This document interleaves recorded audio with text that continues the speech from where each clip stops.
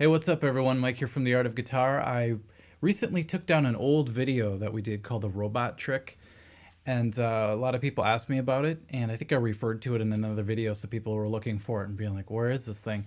And the other day I was practicing blues piano. It's kind of my addiction right now. I'm trying to get better at that. And I started to practice my scales, and I realized that I wasn't making very good progress. And so I thought about it. I'm like, what do I do on guitar that helps me that I could apply to the piano as well? And I remembered the robot technique. And so when I show you what it is today, you're going to see that if you apply it to your practicing technique on any instrument, in my opinion, you should be able to pick up techniques a lot quicker, as well as being able to remember them and to be able to do them without even thinking about it over time. So in a shorter amount of time, I should say. So here's what the robot technique is basically centered around. It's the idea of sending a really good signal to your brain. I always picture back in the day when we would dub tapes, showing my age here, dubbing a tape to a blank tape so that you could, have two copies of it. You'd put a cassette in and you would record it onto another tape. Now, if you had a level adjustment on that and you didn't have enough sound going to the other tape, you'd get a really low volume on the second tape and you'd get a lot of hiss, a lot of noise. And I realized when I was practicing piano that I was practicing kind of light and smooth, and I wasn't sending a strong enough signal to my brain. So I was getting a little bit of information, but it was more noise than anything. And to apply it here on the guitar, here's an example of it. A long time ago, I was trying to do a G major legato run, and it went like this. I'll go kind of slow.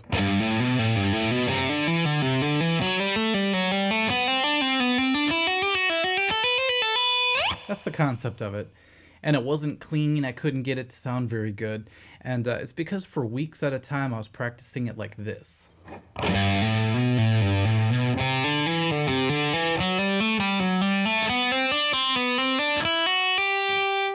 See how it's a little bit, I don't know, it's just kind of weak when I play it.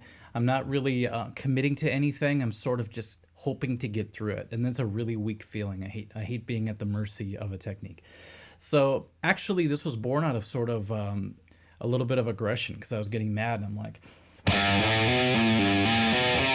totally overdoing it, just to blow off some steam. And what was kind of funny is when I finally settled down a little bit, I realized that I was actually coming up with a new way of practicing that was actually beneficial. Because a day after doing that, not that spazzy, but when I calmed down a little bit, I was actually remembering things a little bit better and things felt more natural right away. So here's what you want to do. You almost want to act like you're practicing like a robot. So a robot is not going to have a lot of finesse. It's not going to be barely playing. It's going to be very mechanical, of course, if it's robotic. So I started being very mechanical about my practicing. So I would do something like this.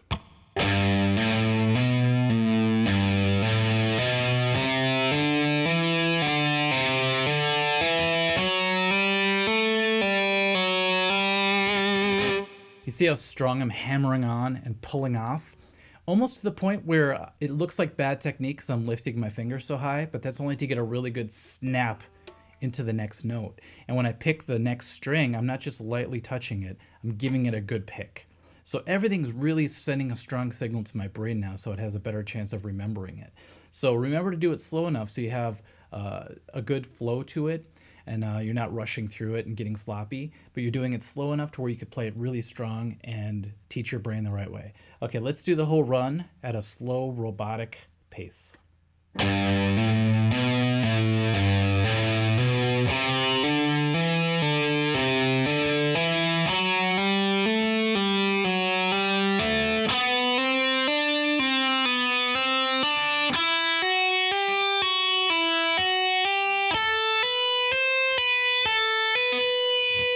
Now, keep in mind the robot technique works as well for picking, actually just as well, if not better, because a lot of people need their right hand to play correctly as they're doing runs.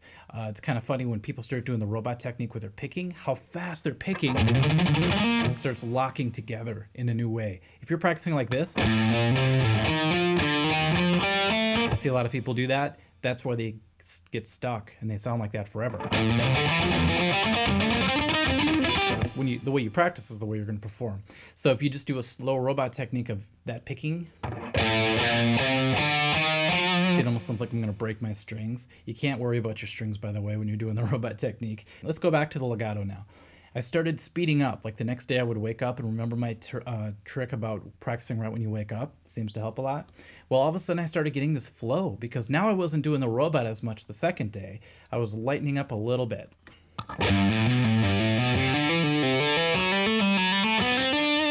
The cool thing was all the benefits of the robot technique were still in my fingers, but now I could lighten up and have it a little more smooth sounding. Because you don't want to be on stage hammering away at those hammer-ons and pull-offs and, really overdoing it. You want to eventually relax a little bit and make it sound smooth. So then the third day, weird things started happening. I started getting really clean runs, and I'm just like, wow, it's starting to be a little more like Satriani, what I was going for at the time. So whatever you're having trouble with, take a little, like maybe a one measure run of some kind, maybe a lick, and try to do it slow and deliberately, like overplay it. Play it like a robot would, okay? Step by step, everything very strong, very calculated. Send that strong signal to your brain, and then the next day, see what happens. It'll probably be a lot easier the next time you play it. It's sort of kind of a miracle technique for a lot of shredders out there that I know want to get really fast at things, but they feel like they're always sloppy. So give the robot technique a try and see if it helps you guys out, and let me know in the comments if it has, okay? I know it's going to help a lot of people. So, okay. Take care. We'll see you at the next video. Thanks, everyone.